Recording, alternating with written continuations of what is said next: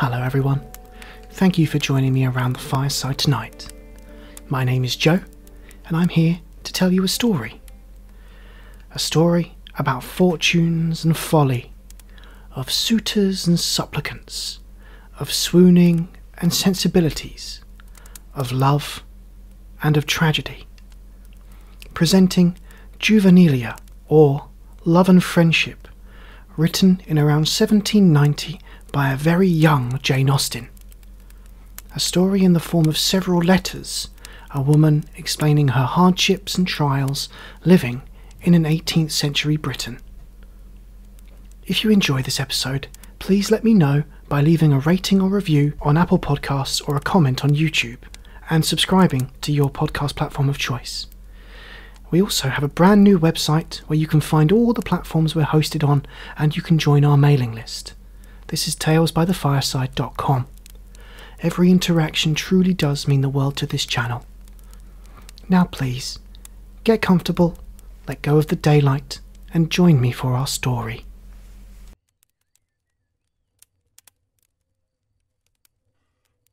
Love and Friendship by Jane Austen.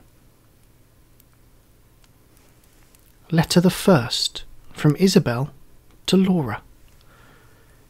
How often, in answer to my repeated entreaties that you would give my daughter a regular detail of the misfortunes and adventures of your life, have you said, "No, my friend, never will I comply with your request, till I may be no longer in danger of again experiencing such dreadful ones." Surely that time is now at hand. You are this day 55. If a woman may ever be said to be in safety from the determined perseverance of disagreeable lovers and the cruel persecutions of obstinate fathers, surely it must be at such a time of life. Isabel. Letter second, Laura to Isabel. Although I cannot agree with you in supposing that I shall never again be exposed to misfortunes as unmerited as those I have already experienced, yet to avoid the impunity of obstinacy or ill nature, I will gratify the curiosity of your daughter, and may the fortitude with which I have suffered the many afflictions of my past life prove to her a useful lesson for the support of those which may befall her in her own. Laura. Letter the third, from Laura to Marianne. As the daughter of my most intimate friend, I think you entitled to that knowledge of my unhappy story, which your mother has so often solicited me to give you. My father was a native of Ireland and an inhabitant of Wales. My mother was the natural daughter of a Scotch peer by an Italian opera girl. I was born in Spain and received my education at a convent in France. When I had reached my 18th year, I was recalled by my parents to my paternal roof in Wales. Our mansion was situated in one of the most romantic parts of the Vale of Usk. Though my charms are now considerably softened and somewhat impaired by the misfortunes I have undergone, I was once beautiful. But lovely as I was, the graces of my person were the last of my perfections. Of every accomplishment customary to my sex, I was mistress. When in the convent, my progress had always exceeded my instructions. My acquirements had been wonderful for my age, and I had shortly surpassed my masters. In my mind, every virtue that could adorn it was centred. It was the rendezvous of every good quality and of every noble sentiment. A sensibility too tremblingly alive to every affliction of my friends, my acquaintance, and particularly to every affliction of my own, was my only fault, if a fault it could be called. Alas, how altered now! Though indeed my own misfortunes do not make less impression on me than they ever did, yet now I never feel for those of another. My accomplishments, too, begin to fade. I can neither sing so well nor dance so gracefully as I once did, and I have entirely forgot the minuet de la cour. Adieu, Laura. The fourth letter, Laura to Marianne. Our neighbourhood was small, for it consisted only of your mother. She may have already told you that being left by her parents in indigent circumstances, she had retired into Wales on economical motives. There it was our friendship first commenced.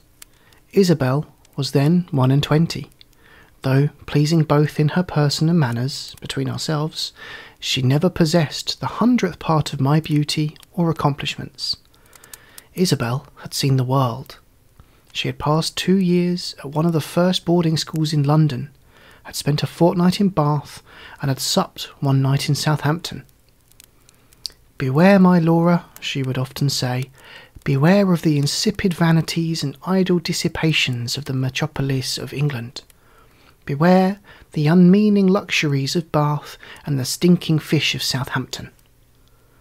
"Alas," exclaimed I, "how am I to avoid those evils I shall never be exposed to? What probability is there of my ever tasting the dissipations of London, the luxuries of Bath, or the stinking fish of Southampton? I, who am doomed to waste my days of youth and beauty in a humble cottage in the valley of Usk." Ah, little did I think then I was ordained to soon quit that humble cottage for the deceitful pleasures of the world. Adieu, Laura. The 5th letter, Laura, to Marianne.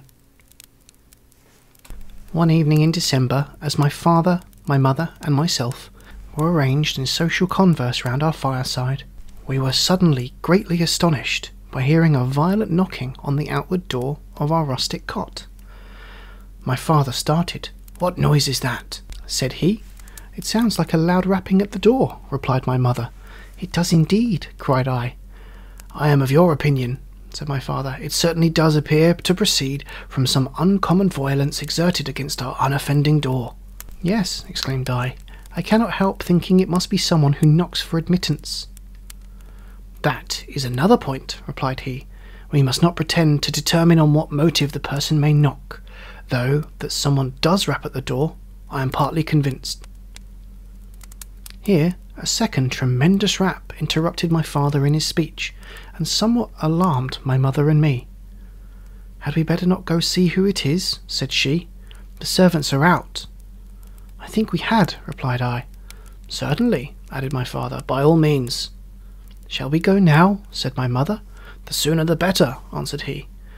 "Oh, let no time be lost," cried I. A third, more violent rap than ever again assaulted our ears.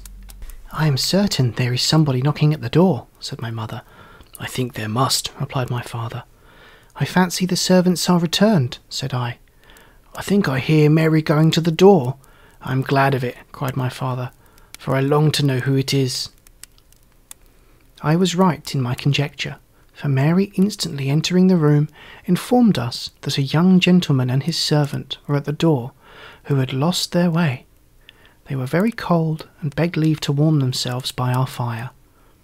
"Won't you admit them?" said I. "You have no objection, my dear," said my father. "None in the world," replied my mother. Mary, without waiting for any further commands, immediately left the room and quickly returned, introducing the most beauteous and amiable youth I ever had beheld. The servant she kept to herself. My natural sensibility had already been greatly affected by the sufferings of the unfortunate stranger, and no sooner did I first behold him than I felt that on him the happiness or misery of my future life must depend. Adieu, Laura. Letter the 6th, Laura to Marianne. The noble youth informed us that his name was Lindsay. For particular reasons, however, I shall conceal it under that of Talbot.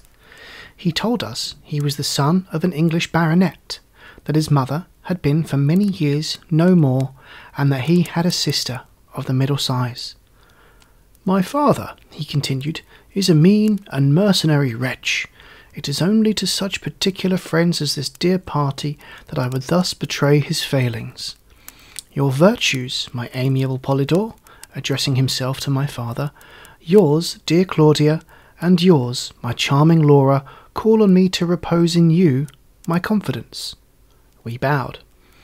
My father, seduced by the false glare of fortune and the deluding pomp of title, insisted on my giving my hand to Lady Dorothea. "No, never," exclaimed I. "Lady Dorothea is lovely and engaging. I prefer no woman to her, but know, sir, that I scorn to marry her in compliance with your wishes. No, never shall it be said that I obliged my father." We all admired the noble manliness of his reply. He continued, "Sir Edward was surprised. He had perhaps little expected to meet with so spirited an opposition to his will. 'Where, Edward, in the name of wonder,' said he, 'did you pick up this unmeaning gibberish? You have been studying novels, I suspect.' I scorned to answer. It would have been beneath my dignity. I mounted my horse, and, followed by my faithful William, set forth for my aunt's. My father's house is situated in Bedfordshire, my aunt's is in Middlesex, and though I flatter myself with being a tolerable proficient in geography, I know not how it happened, but I found myself entering this beautiful vale, which I find is in South Wales, when I had expected to reach my aunt's. After having wandered some time on the banks of the Usk without knowing which way to go, I began to lament my cruel destiny in the bitterest and most pathetic manner. It was now perfectly dark.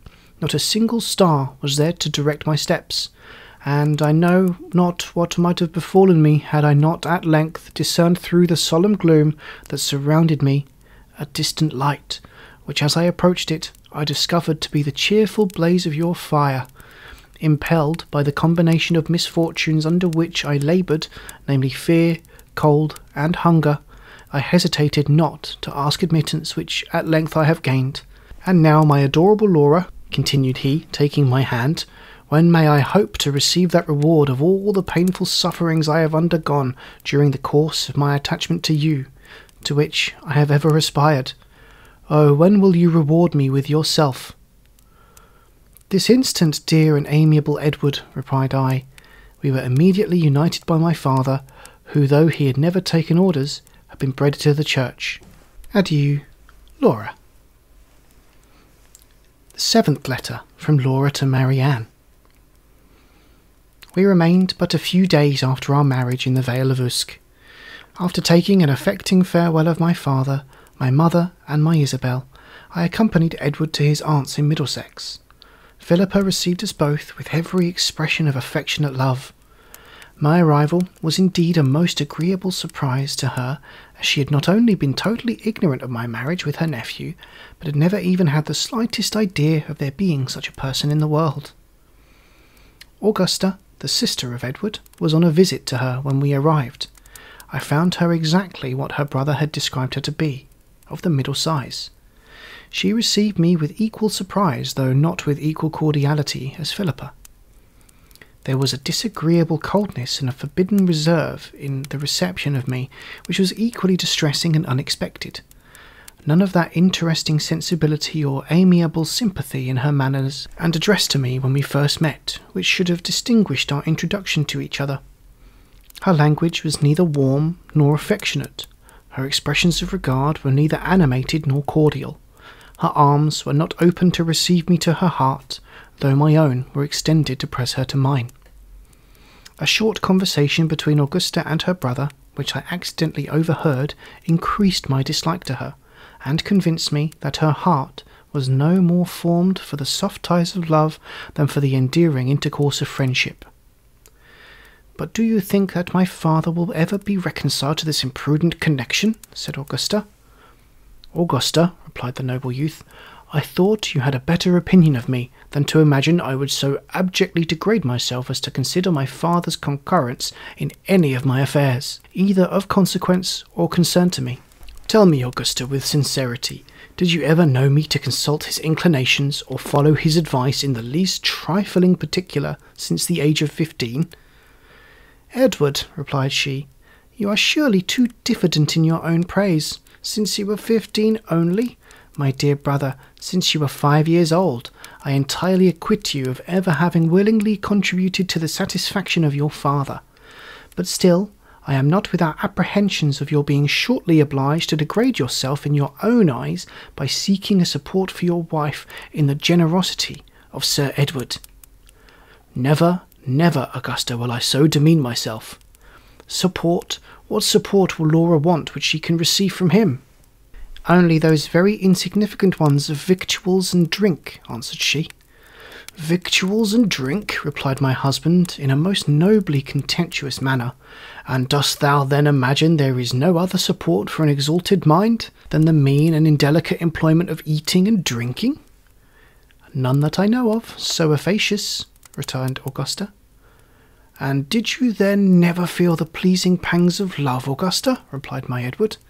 Does it appear impossible to your vile and corrupted palate to exist on love?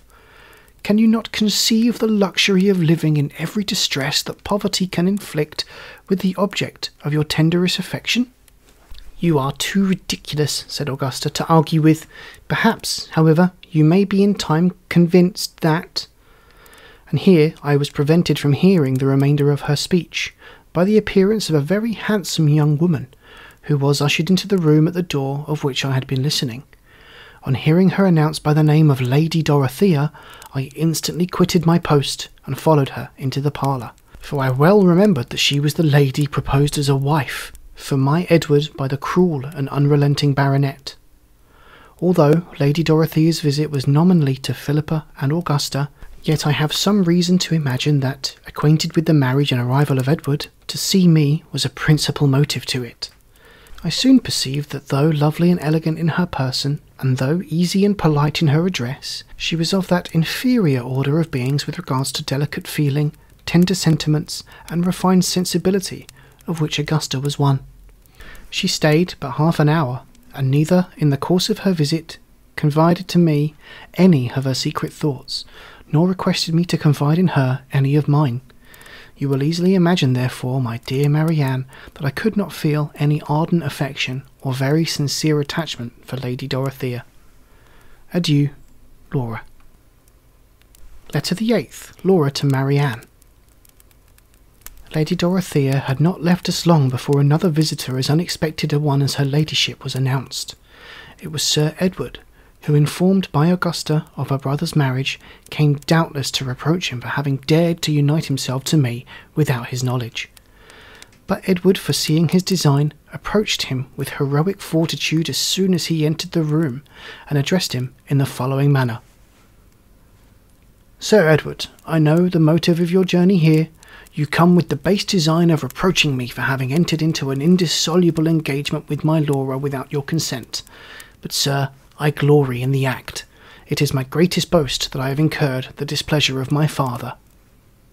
So saying, he took my hand, and whilst Sir Edward, Philippa, and Augusta were doubtless reflecting with admiration on his undaunted bravery, led me from the parlour to his father's carriage, which yet remained at the door, and in which we were instantly conveyed from the pursuit of Sir Edward.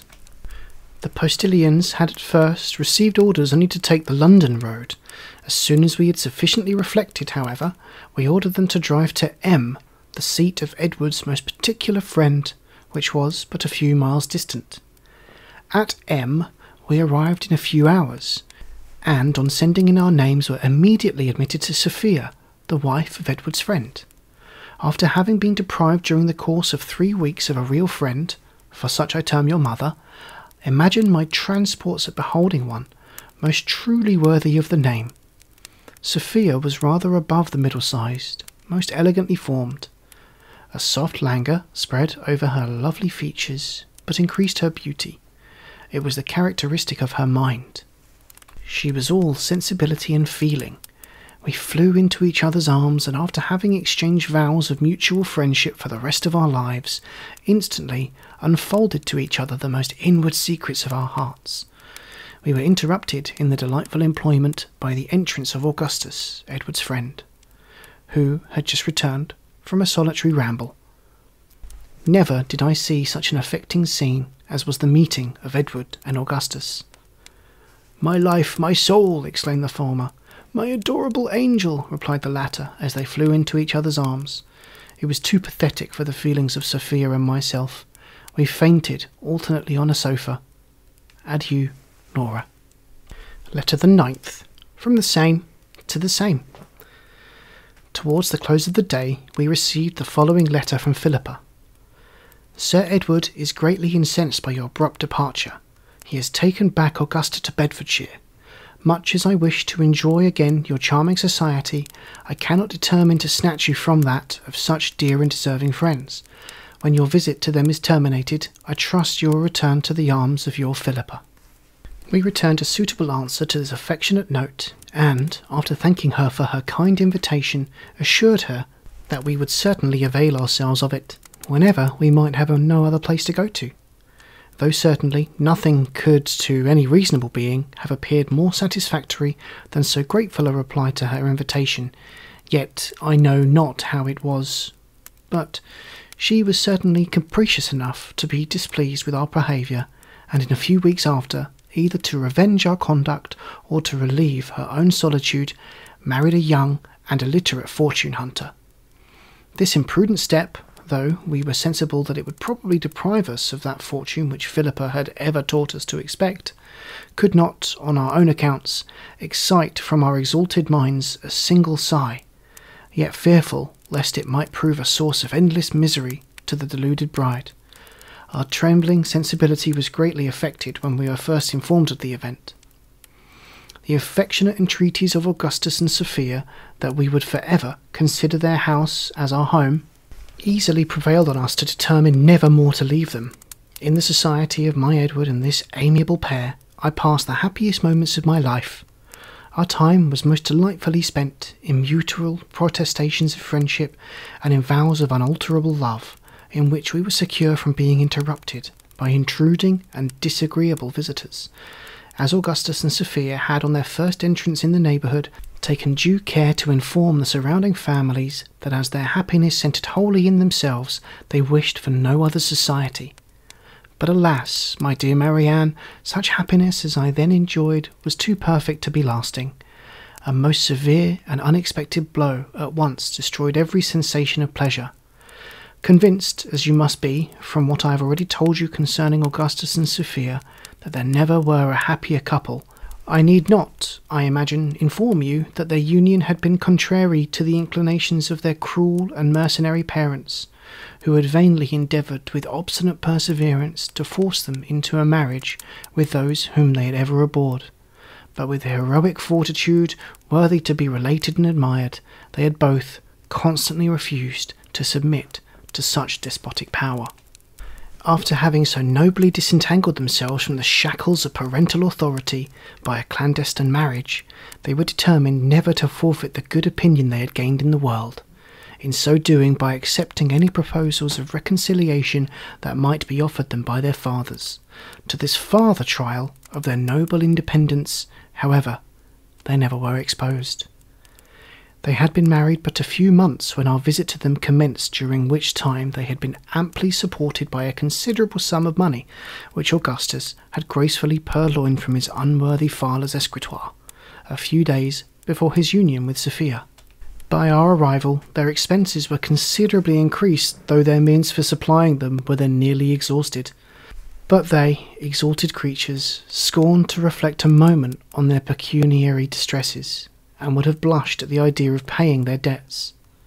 Alas, what was their reward for such disinterested behaviour? The beautiful Augustus was arrested, and we were all undone. Such perfidious treachery in the merciless perpetrators of the deed will shock your gentle nature, dearest Marianne, as much as it then affected the delicate sensibility of Edward, Sophia, your Laura, and of Augustus himself. To complete such unparalleled barbarity, we were informed that an execution in the house would shortly take place. What could we do but what we did? We sighed and fainted on the sofa. Adieu, Laura. Letter 10th. Laura to Marianne in continuation.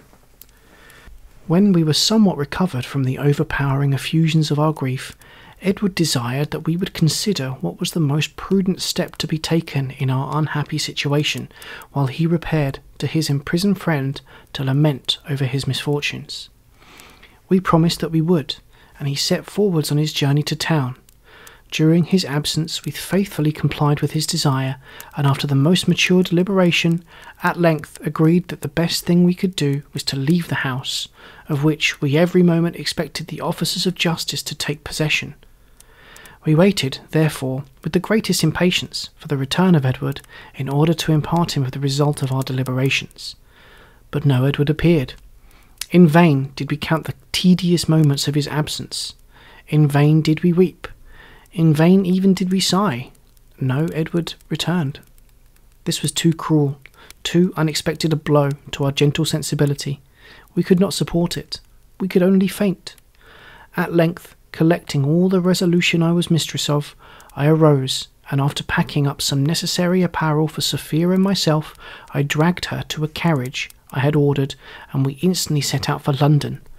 As the habitation of Augustus was within 12 miles of town, it was not long ere we arrived there, and no sooner had we entered Holborn than, letting down one of the front glasses, I inquired of every decent-looking person that we passed if they had seen my Edward. But, as we drove too rapidly to allow them to answer my repeated entreaties, I gained little, or indeed no, information concerning him. "Where am I to drive?" said the postilion. "To Newgate, gentle youth," replied I, "to see Augustus." "Oh, no, no, no," exclaimed Sophia, "I cannot go to Newgate. I shall not be able to support the sight of my Augustus in so cruel a confinement. My feelings are sufficiently shocked by the recital of his distress, but to behold it will overpower my sensibility." As I perfectly agreed with her in the justice of her sentiments, the postilion was instantly directed to return to the country. You may perhaps have been somewhat surprised, my dearest Marianne, that in the distress I then endured, destitute of any support, and unprovided with any habitation, I should never once have remembered my father and mother, or my paternal cottage in the valley of Usk. To account for this seeming forgetfulness, I must inform you of a trifling circumstance concerning them, which I have yet never mentioned. The death of my parents a few weeks after my departure is the circumstance I allude to. By their decree I became the lawful inheritress of their house and fortune. But alas, the house had never been their own, and their fortune had only been an annuity on their own lives. Such is the depravity of the world. To your mother I should have returned with pleasure, should have been happy to have introduced her to my charming Sophia, and should with cheerfulness have passed the remainder of my life in their dear society in the Vale of Usk. And not one obstacle to the execution of so agreeable a scheme intervened, which was the marriage and removal of your mother to a distant part of Ireland. Letter the 11th, in continuation. "I have a relation in Scotland," said Sophia to me as we left London, "who I'm certain would not hesitate in receiving me. Shall I order the boy to drive there?" said I, but instantly recollecting myself, exclaimed, "Alas, I fear it will be too long a journey for the horses." Unwilling, however, to act only from my own inadequate knowledge of the strength and abilities of horses, I consulted the postilion, who was entirely of my own opinion concerning the affair. We therefore determined to change horses at the next town, and to travel post the remainder of the journey. When we arrived at the last inn we were to stop at, which was but a few miles from the house of Sophia's relation, unwilling to intrude our society on him, unexpected and unthought of, we wrote a very elegant and well-penned note to him, containing an account of our destitute and melancholy situation, and of our intention to spend some months with him in Scotland. As soon as we had dispatched the letter, we immediately prepared to follow it in person, and were stepping into the carriage for that purpose, when our attention was attracted by the entrance of a coroneted coach and four into the inn-yard. A gentleman considerably advanced in years descended from it. At his first appearance my sensibility was wonderfully affected, and ere I gazed at him a second time, an instinctive sympathy whispered to my heart that he was my grandfather.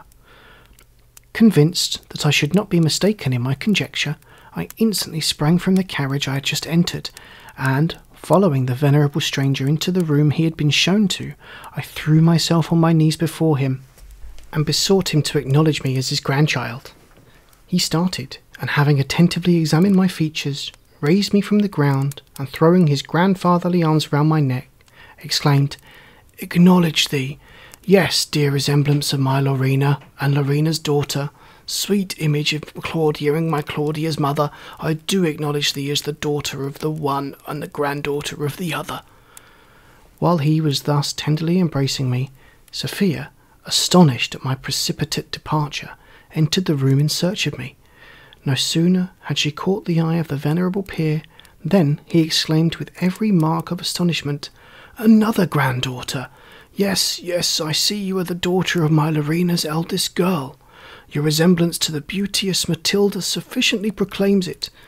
"Oh," replied Sophia, "when I first beheld you, the instinct of nature whispered me that we were in some degree related, but whether grandfathers or grandmothers I could not pretend to determine." He folded her in his arms, and whilst they were tenderly embracing, the door of the apartment opened, and a most beautiful young man appeared. On perceiving him, Lord St. Clair started, and retreating back a few paces with uplifted hand, said, "Another grandchild! What unexpected happiness is this, to discover, in the space of 3 minutes, as many of my descendants! This, I am certain, is Philander, the son of my Larina's third girl, the amiable Bertha. There wants now but the presence of Gustavus to complete the union of my Larina's grandchildren." "And here he is," said a graceful youth, who that instant entered the room. "Here is the Gustavus you desire to see. I am the son of Agatha, your Larina's fourth and youngest daughter." "I see you are indeed," replied Lord St. Clair. "But tell me," continued he, looking fearfully towards the door, "tell me, have I any other grandchildren in the house?" "None, my lord."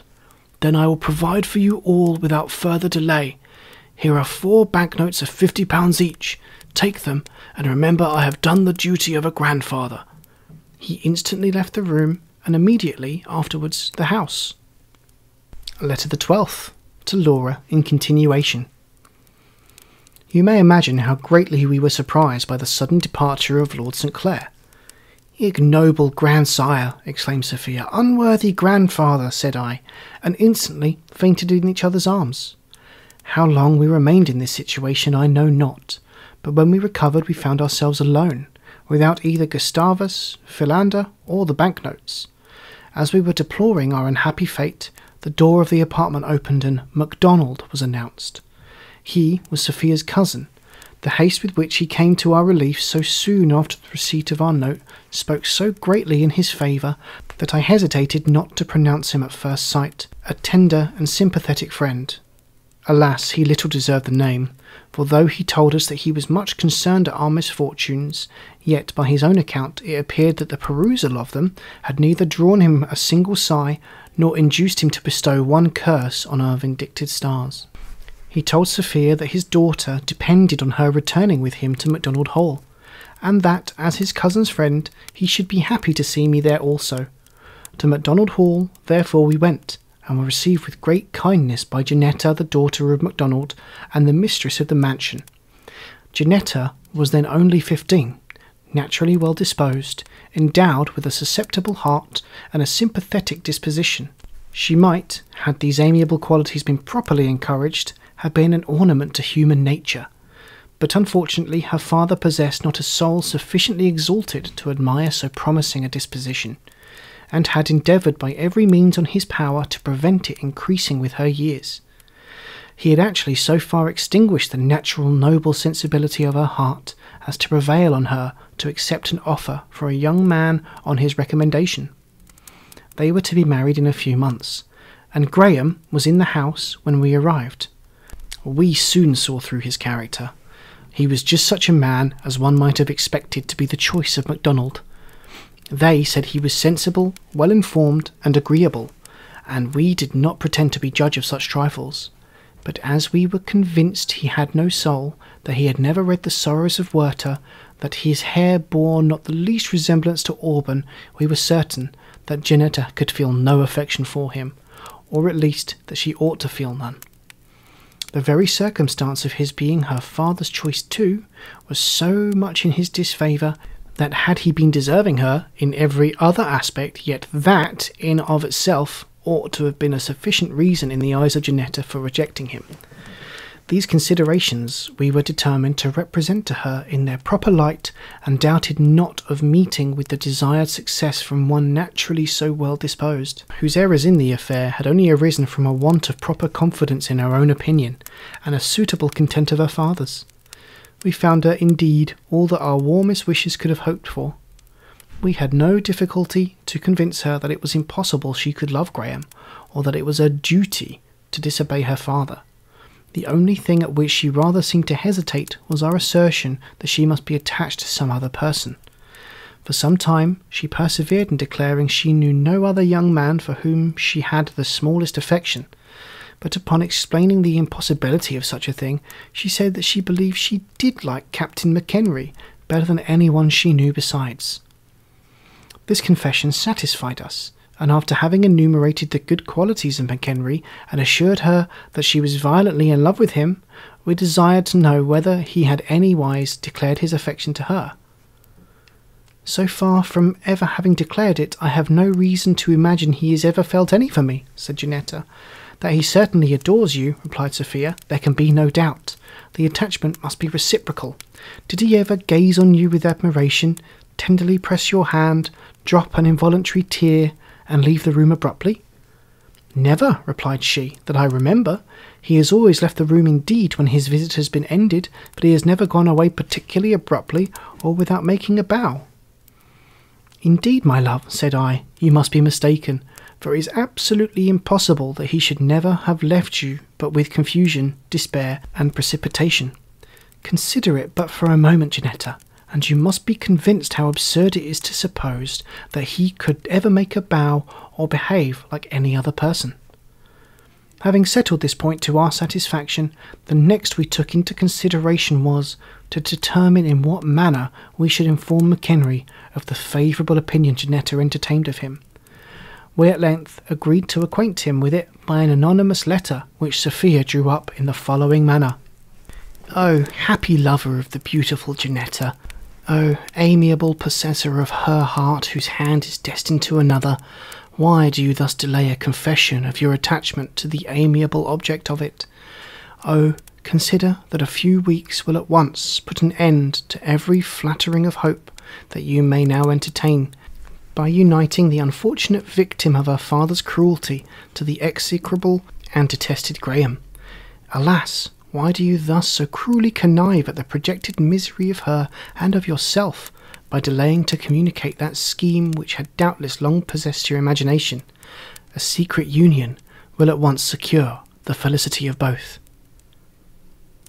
The amiable McHenry, whose modesty, as he afterwards assured us, had been the only reason of his having so long concealed the violence of his affection for Janetta, on receiving this billet, flew on the wings of love to Macdonald Hill, and so powerfully pleaded his attachment to her who inspired it, that after a few more private interviews, Sophia and I experienced the satisfaction of seeing them depart for Gretna Green, which they chose for the celebration of their nuptials, in preference to any other place, although it was at a considerable distance from Macdonald Hall. Adieu, Laura. Letter the 13th to Laura, in continuation. They had been gone nearly a couple of hours before either MacDonald or Graham had entertained any suspicion of the affair, and they might not even have suspected it but for the following little accident. Sophia, happening one day to open a private drawer in Macdonald's library with one of her own keys, discovered that it was the place where he kept his papers of consequence, and amongst them some banknotes of considerable amount. This discovery she imparted to me, and, having agreed together that it would be a proper treatment of so vile a wretch as MacDonald to deprive him of money, perhaps dishonestly gained, it was determined that the next time we should either of us happen to go that way, we would take one or more of the banknotes from the drawer.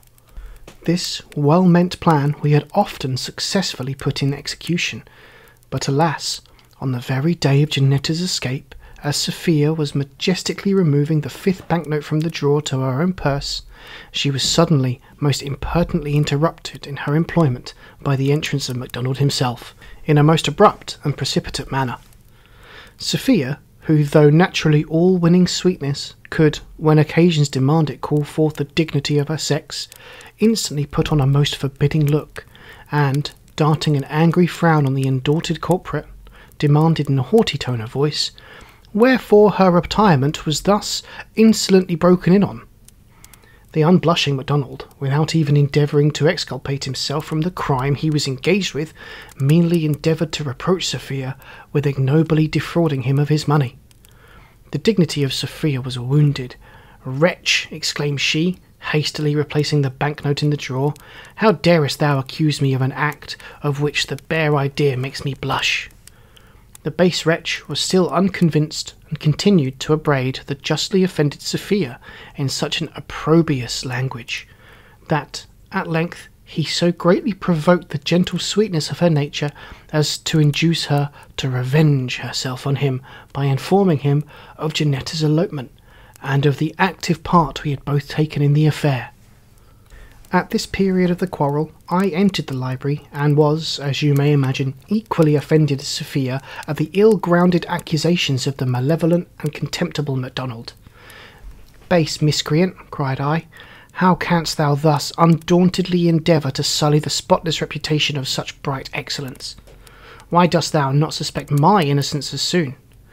"Be satisfied, madam," replied he, "I do suspect it, and therefore must desire that you will both leave this house in less than half an hour."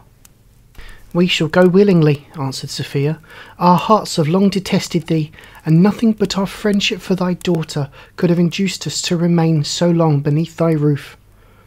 "Your friendship for my daughter has indeed been most powerfully exerted by throwing her into the arms of an unprincipled fortune-hunter," replied he. "Yes," exclaimed I, "amidst every misfortune it will afford us some consolation to reflect that by this one act of friendship to Janetta we have amply discharged every obligation that we have received from her father." "It must indeed be a most grateful reflection to your exalted minds," said he. As soon as we had packed up our wardrobe and valuables, we left MacDonald Hill, and after having walked about 1.5 miles, we sat down by the side of a clear limpid stream to refresh our exhausted limbs. The place was suited to meditation. A grove of full-grown elms sheltered us from the east, a bed of full-grown myrtles from the west. Before us ran the murmuring brook, and behind us ran the turnpike road. We were in a mood for contemplation, and in a disposition to enjoy so beautiful a spot. A mutual silence, which had for some time reigned between us, was at length broke by my exclaiming, "What a lovely scene! Alas, why are Edward and Augustus not here to enjoy its beauties with us?" "Ah, my beloved Laura," cried Sophia, "for pity's sake, forbear recalling to my remembrance the unhappy situation of my imprisoned husband. Alas, what I would not give to learn the fate of my Augustus, to know if he is still in Newgate, or if he is yet hung. But never shall I be able so far to conquer my tender sensibility as to inquire after him. Oh, do not, I beseech you, ever let me again hear you repeat his beloved name. It affects me too deeply. I cannot bear to hear him mentioned. It wounds my feelings." "Excuse me, my Sophia, for having thus unwillingly offended you," replied I, and then, changing the conversation, desired her to admire the noble grandeur of the elms, which sheltered us from the eastern zephyr. "Alas, my Laura," returned she, "avoid so melancholy a subject, I entreat you. Do not again wound my sensibility by observations on those elms. They remind me of Augustus. He was tall, like them, majestic. He possessed that noble grandeur which you admire in them." I was silent, fearful lest I might any more unwillingly distress her by fixing on any other subject of conversation which might again remind her of Augustus. "Why do you not speak, my Laura?" said she after a short pause. "I cannot support this silence. You must not leave me to my own reflections. They ever recur to Augustus." "What a beautiful sky!" said I. "How charmingly is the azure varied by those delicate streaks of white!" "Oh, my Laura," replied she, hastily withdrawing her eyes from a momentary glance at the sky, "do not thus distress me by calling my attention to an object which so cruelly reminds me of my Augustus's blue satin waistcoat striped in white. In pity to your unhappy friend, avoid a subject so distressing." What could I do? The feelings of Sophia were at that time so exquisite, and the tenderness she felt for Augustus so poignant, that I had not power to start any other topic, justly fearing that it might in some unforeseen manner awaken all her sensibility by directing her thoughts to her husband. Yet to be silent would be cruel. She had entreated me to talk. From this dilemma I was most fortunately relieved by an accident truly apropos. It was the lucky overturning of a gentleman's phaeton on the road which ran murmuring behind us. It was a most fortunate accident, as it diverted the attention of Sophia from the melancholy reflections which she had been before indulging. We instantly quitted our seats and ran to the rescue of those who but a few moments before had been in so elevated a situation as a fashionably high phaeton, but now who were laid low and sprawling in the dust. What an ample subject of reflection on the uncertain enjoyments of this world! Would not that phaeton and the life of the Cardinal Wolsey afford a thinking mind? Said I to Sophia as we were hastening to the field of action. She had not time to answer me, for every thought was now engaged by the horrid spectacle before us. Two gentlemen, most elegantly attired, but weltering in their blood, was what struck first our eyes. We approached. They were Edward and Augustus. Yes, dearest Marianne, they were our husbands. Sophia shrieked and fainted on the ground. I screamed and instantly ran mad. We remained thus mutually deprived of our senses some minutes, and on regaining them were deprived of them again. For an hour and a quarter did we continue in this unfortunate situation, Sophia fainting every moment, and I running mad as often. At length a groan from the hapless Edward, who alone retained any share of life, restored us to ourselves. Had we indeed before imagined that either of them lived, we should have been more sparing of our grief. But as we had supposed when we first beheld them that they were no more, we knew that nothing could remain to be done but what we were about.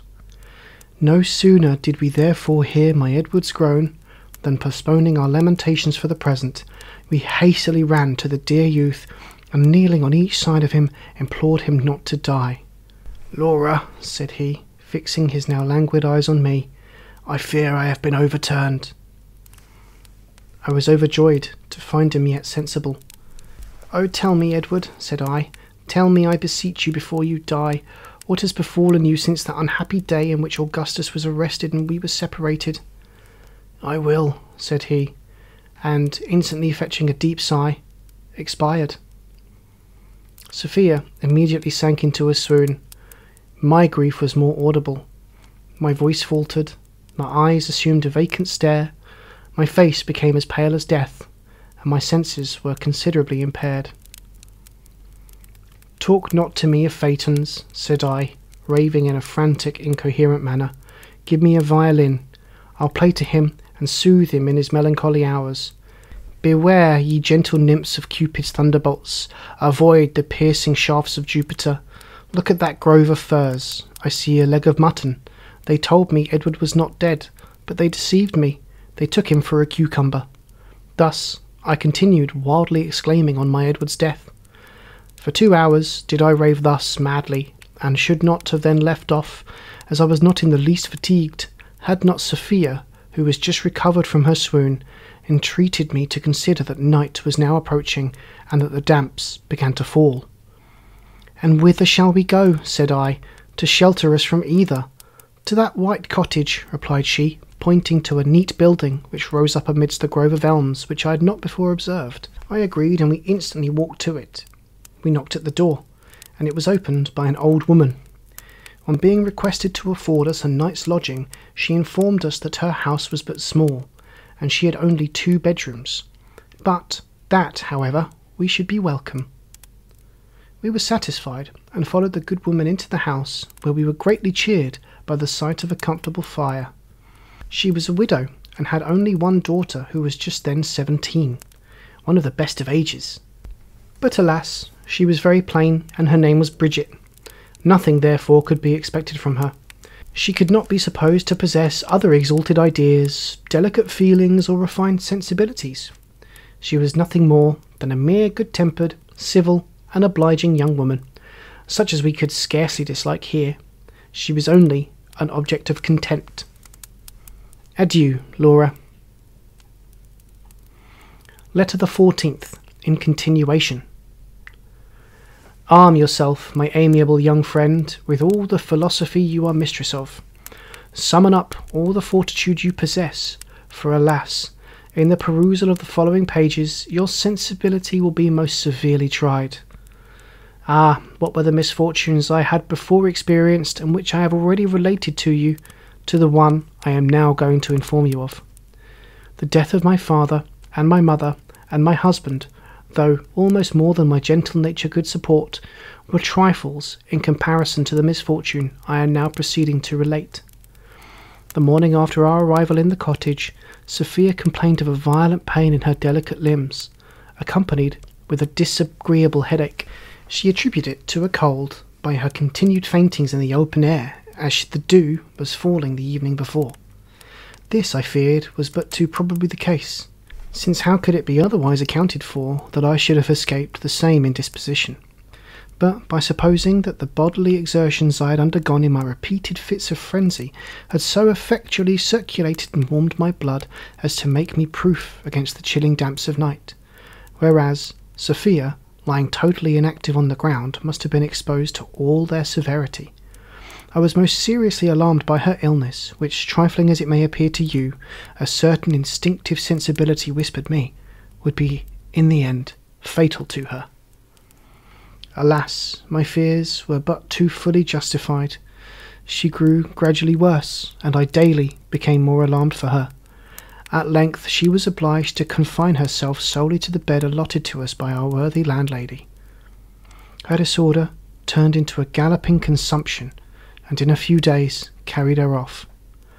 Amidst all my lamentations for her, and violent you may suppose they were, I yet received some consolation in the reflection of my having paid every attention to her that could have been offered in her illness. I had wept over her every day, had bathed her sweet face with my tears, and pressed her fair hands continually in mine. My beloved Laura, said she to me a few hours before she died, take warning from my unhappy end, and avoid the imprudent conduct which has occasioned it. Beware of fainting fits. Though at the time they may be refreshing and agreeable, yet believe me they will in the end, if too often repeated and at improper seasons, prove destructive to your constitution. My fate will teach you this. I die a martyr to my grief for the loss of Augustus. One fatal swoon has cost me my life. Beware of swoons, dear Laura. A frenzy fit is not 1/4 so pernicious.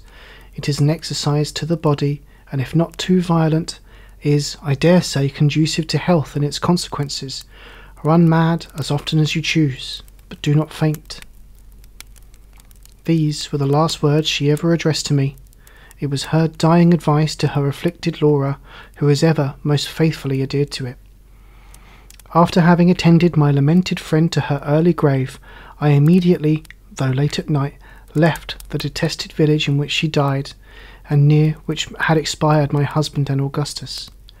I had not walked many yards from it before I was overtaken by a stagecoach, in which I instantly took a place, determined to proceed in it to Edinburgh, where I hoped to find some kind, some pitying friend who would receive and comfort me in my afflictions.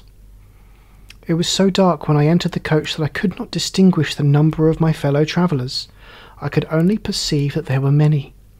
Regardless, however, of anything concerning them, I gave myself up to my own sad reflections. A general silence prevailed, a silence which was by nothing interrupted but by the loud and repeated snores of one of the party. What an illiterate villain that man must be, thought I to myself. What a total want of delicate refinement must he have, who can thus shock our senses by such a brutal noise? He must, that I am certain, be capable of every bad action. There is no crime too black for such a character. Thus I reasoned within myself, and doubtless such were the reflections of my fellow travellers. At length, returning day enabled me to behold the unprincipled scoundrel who had so violently disturbed my feelings. It was Sir Edward, the father of my deceased husband. By his side sat Augusta, and on the same seat with me were your mother and Lady Dorothea. Imagine my surprise at finding myself thus seated amongst my old acquaintance. Great as was my astonishment, it was yet increased when, looking out of windows, I beheld the husband of Philippa, with Philippa by his side on the coach-box, and when looking behind I beheld Philander and Gustavus in the basket. "Oh, heavens!" exclaimed I, "is it possible that I should be so unexpectedly surrounded by my nearest relations and connections?" These words roused the rest of the party, and every eye was directed to the corner in which I sat. "Oh, my Isabel," continued I, throwing myself across Lady Dorothea into her arms, "receive once more to your bosom the unfortunate Laura. Alas, when we last parted in the Vale of Usk, I was happy in being united to the best of Edwards. I had then a father and a mother, and had never known misfortunes. But now, deprived of every friend but you—" "What?" interrupted Augusta. "Is my brother dead, then? Tell us, I entreat you, what is become of him?" "Yes, cold and insensible nymph," replied I, "that luckless swain your brother is no more, and you may now glory in being the heiress of Sir Edward's fortune." Although I had always despised her from the day I had overheard her conversation with my Edward, yet in civility I complied with hers and Sir Edward's entreaties that I would inform them of the whole melancholy affair. They were greatly shocked. Even the obdurate heart of Sir Edward and the insensible one of Augusta were touched with sorrow by the unhappy tale. At the request of your mother, I related to them every other misfortune which had befallen me since we parted, of the imprisonment of Augustus and the absence of Edward, of our arrival in Scotland, of our unexpected meeting with our grandfather and our cousins, of our visit to Macdonald Hall, of the singular service we performed there towards Janetta, of her father's ingratitude for it, of his inhuman behaviour, unaccountable suspicions, and barbarous treatment of us, in obliging us to leave the house, of our lamentations on the loss of Edward and Augustus, and finally the melancholy death of my beloved companion. Pity and surprise were strongly depicted in your mother's countenance during the whole of my narration, but I am sorry to say that due to the eternal reproach of her sensibility, the latter infinitely predominated. Nay, faultless as my conduct had certainly been during the whole course of my late misfortunes and adventures, she pretended to find fault with my behaviour in many of the situations in which I had been placed.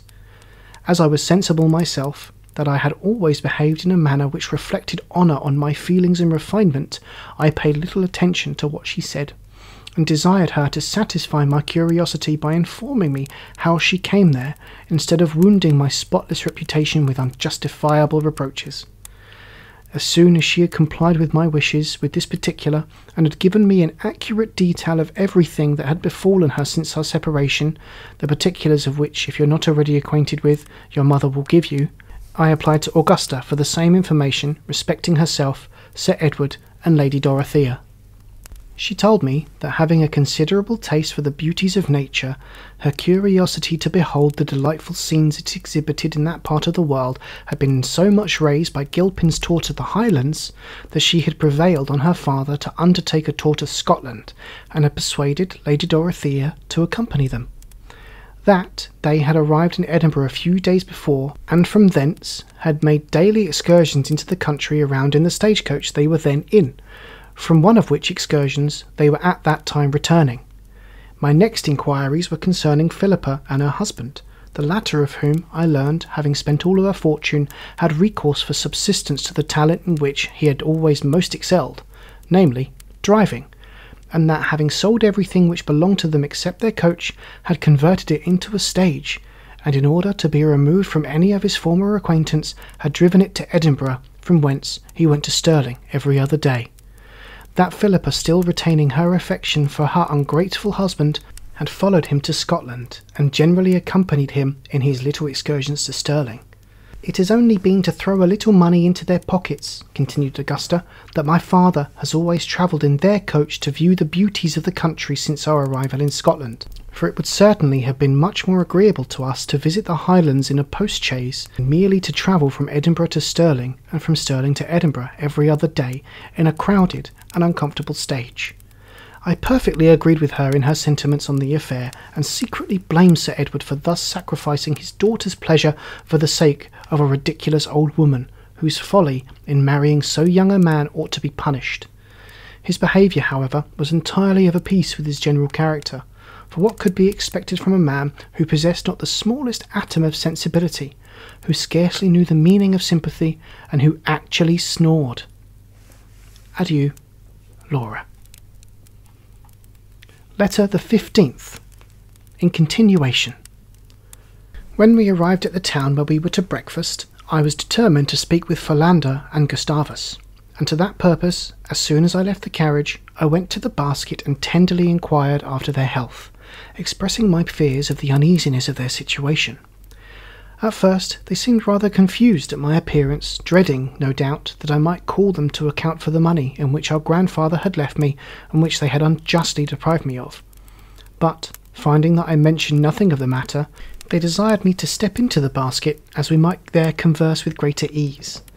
Accordingly, I entered, and while the rest of the party were devouring green tea and buttered toast, we feasted ourselves in a more refined and sentimental manner by a confidential conversation. I informed them of everything which had befallen me during the course of my life, and at my request they related to me every incident of theirs. We are the sons, as you already know, of the 2 youngest daughters which Lord St. Clair had by Larina, an Italian opera girl. Our mothers could neither of them exactly ascertain who were our father, though it is generally believed that Philander is the son of one Philip Jones, a bricklayer, and that my father was one Gregory Staves, a staymaker of Edinburgh. This is, however, of little consequence, for, as our mothers were certainly never married to either of them, it reflects no dishonour on our blood, which is of a most ancient and unpolluted kind. Bertha, the mother of Philander, and Agatha, my own mother, always lived together. They were neither of them very rich. Their united fortunes had originally amounted to £9,000, but as they had always lived on the principle of it, when we were 15 it was diminished to 900. This 900 they always kept in a drawer of one of the tables which stood in our common sitting parlour, for the convenience of having it always at hand. Whether it was from this circumstance of its being easily taken, or from a wish of being independent, or from an excess of sensibility, for which we were always remarkable, I cannot now determine, but certain it is that when we had reached our 15th year, we took the £900 and ran away. Having obtained this prize, we were determined to manage it with the economy, and not to spend it either with folly or extravagance. To this purpose we therefore divided it into 9 parcels, one of which we devoted to victuals, the second to drink, the third to housekeeping, the fourth to carriages, the fifth to horses, the sixth to servants, the seventh to amusements, the eighth to clothes, and the ninth to silver buckles.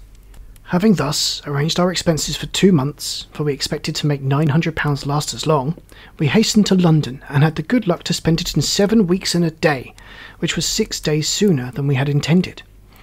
As soon as we had thus happily disencumbered ourselves from the weight of so much money, we began to think of returning to our mothers, but, accidentally hearing that they were both starved to death, we gave over the design, and determined to engage ourselves to some strolling company of players, as we had always a turn for the stage.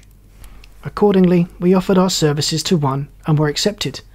Our company was indeed rather small, as it consisted only of the manager, his wife, and ourselves, but there were fewer to pay, and the only inconvenience attending it was the scarcity of plays, for which the want of people to fill the characters we could perform. We did not mind trifles, however. One of our most admired performances was Macbeth, in which we were truly great. The manager always played Banquo himself, his wife the Lady Macbeth, I did the 3 witches, and Philander acted all the rest. To say the truth, this tragedy was not only the best, but the only play that we ever performed, and after having acted it all over England and Wales, we came to Scotland to exhibit it over the remainder of Great Britain. We happened to be quartered in that very town where you came and met your grandfather. We were in the inn-yard when his carriage entered, and, perceiving by the arms to whom it belonged, knowing that Lord St. Clair was our grandfather, we agreed to endeavour to get something from him by discovering the relationship.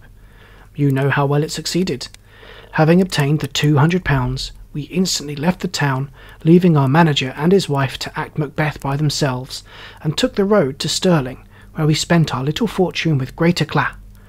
We are now returning to Edinburgh in order to get some preferment in the acting way, and such, my dear cousin, is our history.